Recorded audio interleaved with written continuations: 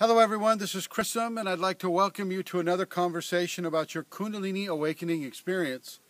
In this conversation, I would like to discuss with you the ancient, primitive human understandings of their own Kundalini awakening experience. We're here at Painted Rock in southern Arizona. This is about maybe 50 miles north of the Mexican border with the United States. This is an area, as you'll see in some of the rest of this video, this is an area where ancient man, ancient shaman would come and bring his magic to the area and accept magic from the area. This is a holy, sacred site and has been used that way for over 10,000 years. The scientists don't know very much about why the people came here. They have their theories, and we can go into some of that later on. But for the most part, they made pilgrimages to this spot. It was a pilgrimage. So there are many flies here, and they're, getting in Santara. So I want to thank her for her perseverance with this. As she pans the video this way, you can see what a harsh and unforgiving land this is.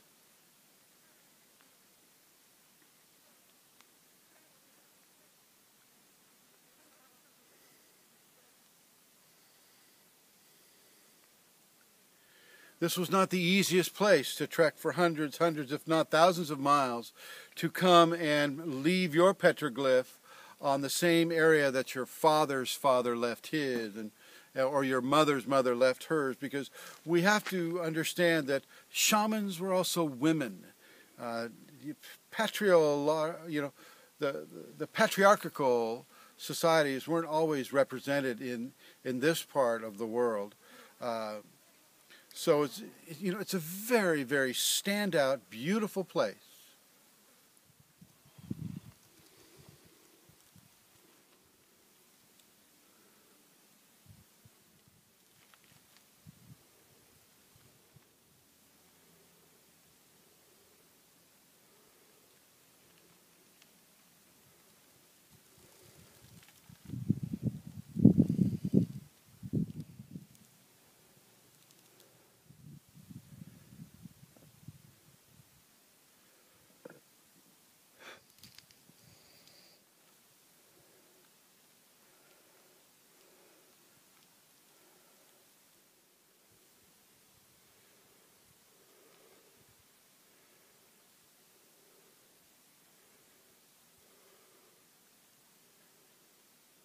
So you want to come here with as much respect as you can possibly have.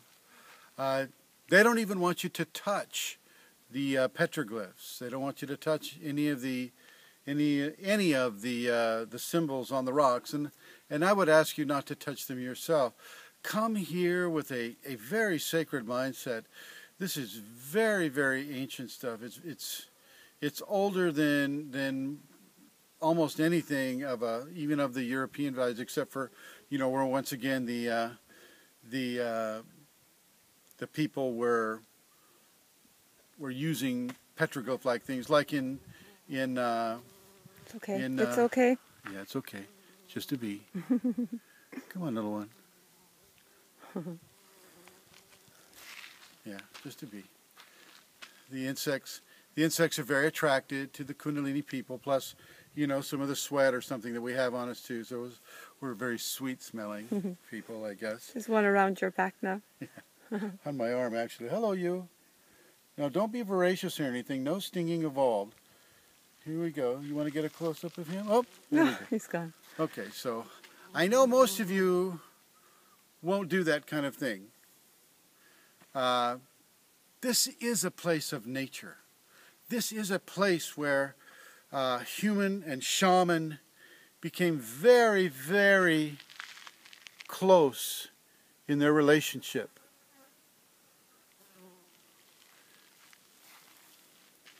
That bee had a message to tell me that bees of similar lineages would have told the shamans who came here to the painted rock. So once again, when you come here, practice ahimsa, cause no harm for anything. Don't climb on the rocks or touch the rocks. Do take pictures of the rocks, and do come here and meditate and pray and feel the level of power that this place has to give to you. Thanks for watching, and thank you for coming. Bye-bye.